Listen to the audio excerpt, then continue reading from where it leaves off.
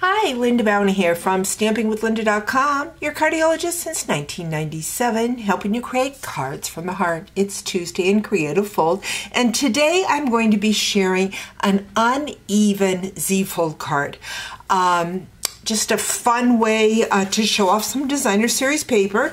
The designer series paper that I am using today is the Abigail Rose. Now I am working on a tutorial, customer appreciation tutorial for the Cottage Rose bundle for next month, and I am in love with the paper.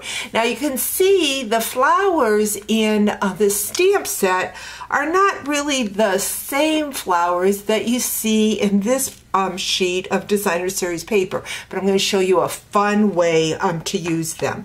So what I have is 3 sheets of that designer series paper. This one measures 2 3/8 by 5 1/4. This one's 2 1/8 by 5 1/4, and then I have a 1 3/8 by 5 1/4.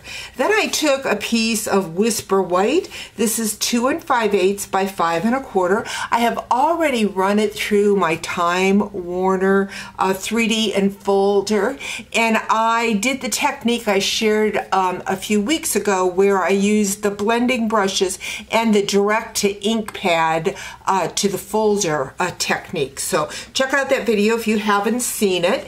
And then I took Early Espresso and did the die cuts from that Cottage Rose and cut out 3 of the outlines with that espresso cardstock. So we are going to bring in our trimmer and we are going to actually score our card just with 2 sizes. Just the whoops, got a piece of paper in there. The 1 3/8, so you want to put that in your trimmer all the way to the top, line it up. I've got 1 3/8, and we are going to score it.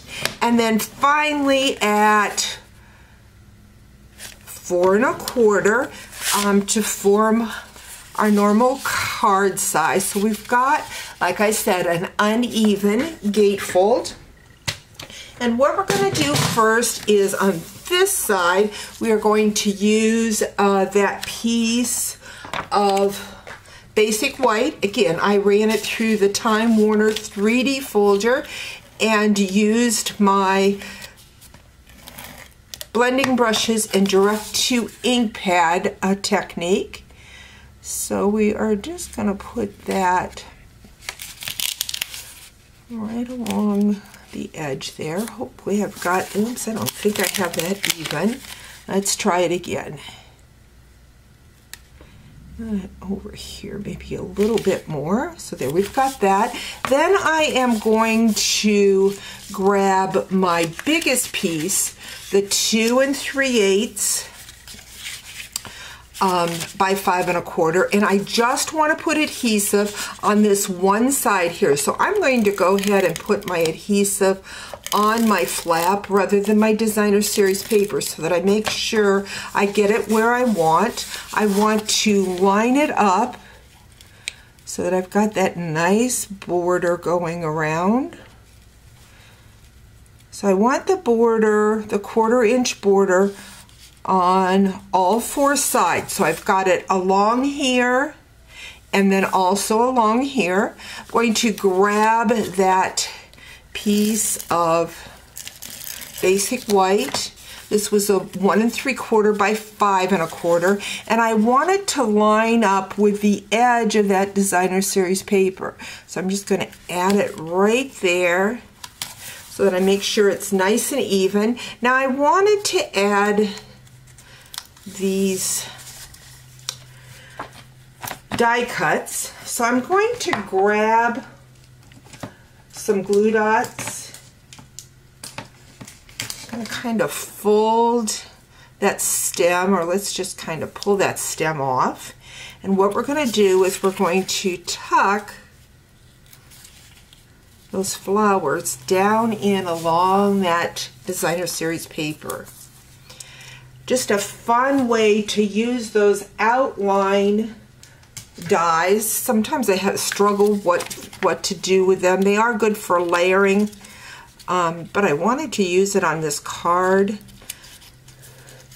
because it just needed a little border, and I just thought this was a great way to use them. So there we've got that one.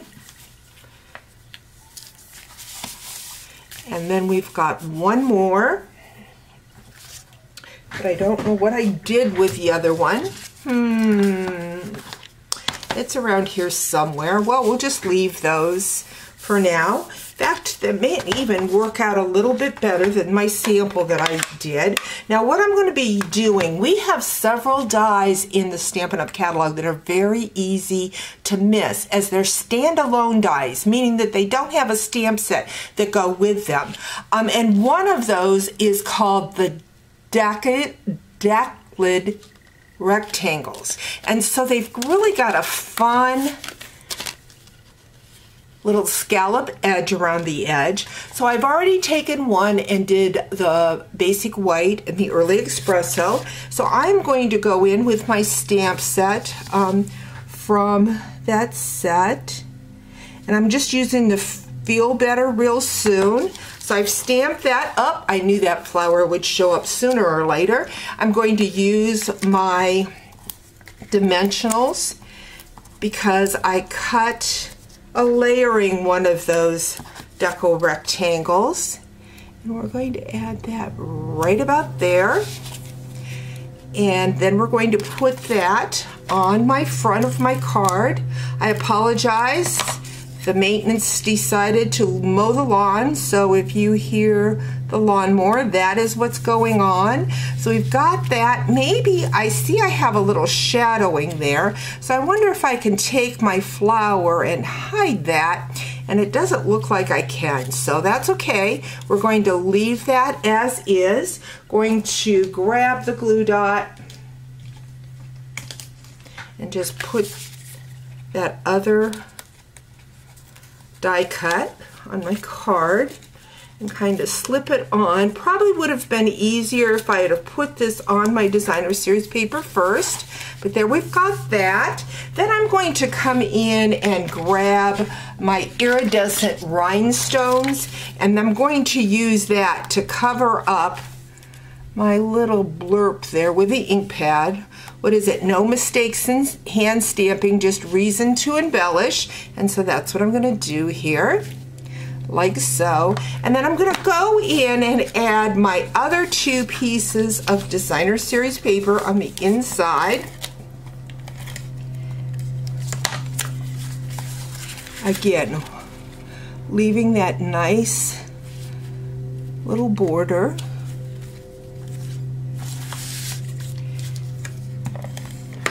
Going to add that. That doesn't seem to want to work here. We'll just grab our glue. I think I kind of pushed it back on itself because I was in a hurry trying to get through the lawnmower, but I guess I'm not going to make that. I hear them buzzing along, but there we have a fun uneven Z-fold using the new Abigail Rose designer series paper. Hope you've enjoyed today's video. We'll talk to you real soon. Bye-bye.